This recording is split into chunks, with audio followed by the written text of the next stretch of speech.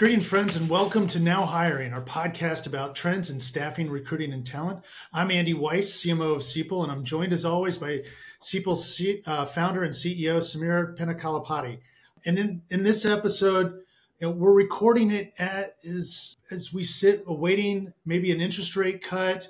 We've got a pending election in the U.S. We had a recent jobs report that had better than expected or improvement of new jobs in August over July. So interest rates and unemployment and all these things kind of, Samir, on people's minds and an election coming up. As you look at the state of staffing and recruiting, particularly in IT and general staffing, kind of where's your head at? What are you seeing? What are you feeling? What do you feel like the pulse is of the market today? Yeah, I hear a lot, and we get to know people talk about it, like when this gets better or when this gets turned around to be a better. But I think I always talk about it, hear about it, saying we're in a perfect storm right now, right? One, obviously, the biggest of all is the high interest rates environment, which obviously generally, the spend on IT projects or IT enhancements kind of slowed down. That's a one, right? That's a big one. And the second, the impact of AI on existing systems and processes. So I'm talking about every market, industry, or the company is looking into, hey, what is the AI impact on my business or to my industry, right? And yeah. Because we're seeing, like, with some of the layoffs that were announced in August, we're seeing AI kind of replacing financial performance as the reason for these layoffs. Whether that's the reality or not, it's definitely on leadership's mind and on the minds of the rank and file kind of employees. Like, what do I do and stuff. So yeah, it's definitely a hot topic. Yeah, like boards are coming and asking their CIOs, CTOs, and the CEOs saying, we hear a lot about the AI and the disruption. How is that impacting our industry? How is that going to impact our business? And is there anything that we can lever these AI advancements so that we can be more efficient running our business? It's everybody's just talking about. So the CIOs and CTOs and their budgets are, portion of that is going really towards about exploring AI and their use cases of AI. There's a lot more happening around, okay, let's just hold what we are and let's just look into what AI can do it. And maybe there are a few new systems or different platforms, maybe platforms to upgrade that we can take advantage. So everybody is into that, thought of actually, just exploring the AI. So that is also kind of slows down the IT spend a little bit. So it's like high interest rates, the impact of AI, and then obviously, every time you go through, especially the United States, you go through election year, the second half of the election, the election year, it's intense, it's a distraction. People talk about different things, and so that's all three is a perfect combination. It's like I call it as a storm. That perfect storm, we're all here. That's what we're going to through it. I think once we get into 2025. The election's over. I think the people are learning a lot about the AI impact into their industry, how they can lever the AI, and what their boundaries of the applying AI at this point in time. And also on top of that, a lot of regulations coming around AI, so they'll also be mindful of that. So all of that, I think, gets some clarity by mid next year. Okay, so I want to kind of go. I'm going to. Two things. One, I've got a question for you about kind of the interest rates, and I want to come back to some of the regulatory components as well. So on the interest rates, so the expectation is, hey, in the U.S., the Fed is probably going to lower interest rates in their September meeting. That's the expectation. So, but from a reality standpoint, like as a business operator, how quickly, if the interest rates are lowered, how quickly are things going to change? Or is this just, back to your perfect storm, is this just one of the things that needs to change to start kind of getting people feeling more positively about hiring and growth? Yeah.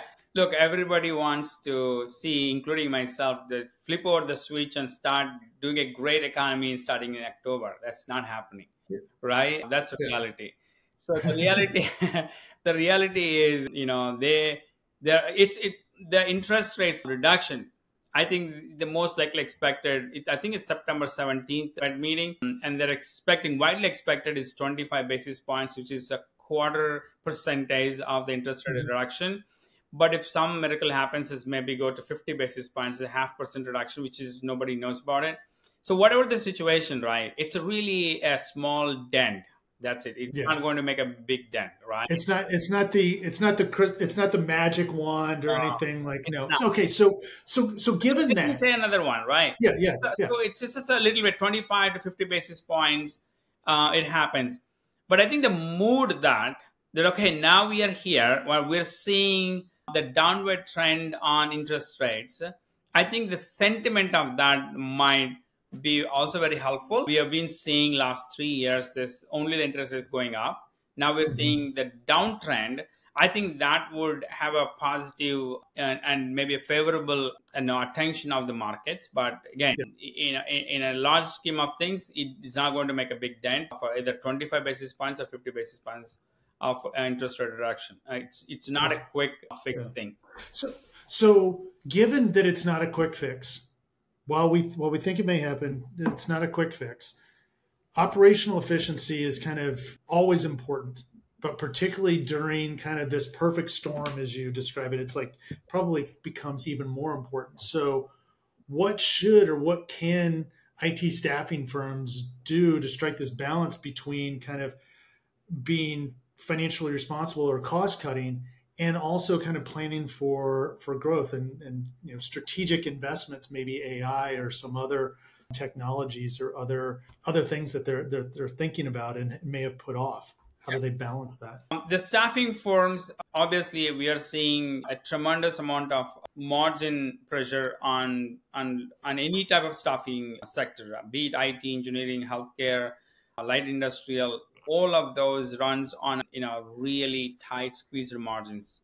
On top of that, the cost also tremendously went up because of these regulations. Like this is enormous amount of regulations, is federal and state level and county level is just and that's just not going to stop, right? It's just only going to Mhm. go get worse. So the cost of managing the compliance is an expensive too, on top of everything that's happening. So so how do we address this, right? Like Yeah. it's just one firm problem, it's everybody's problem.